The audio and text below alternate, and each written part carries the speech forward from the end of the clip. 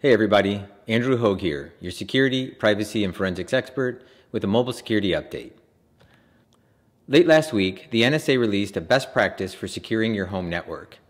While I was taking a look at that, I actually found in the alternative resources section, they actually have a mobile devices best practices that I thought might be interesting for folks following these posts.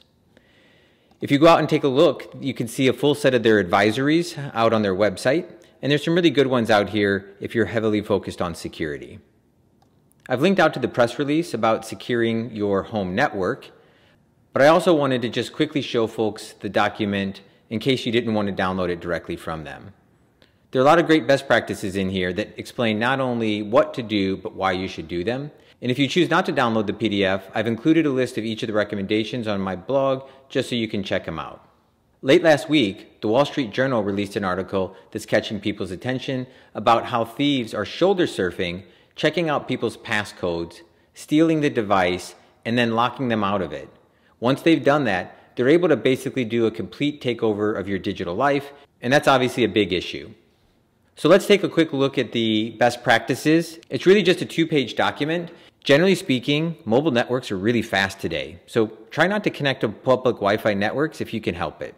Also, as we already mentioned, be careful about your passcode. If you have a simple passcode and people are able to see it, they could easily circumvent the security of your device. Which is why I actually use biometrics.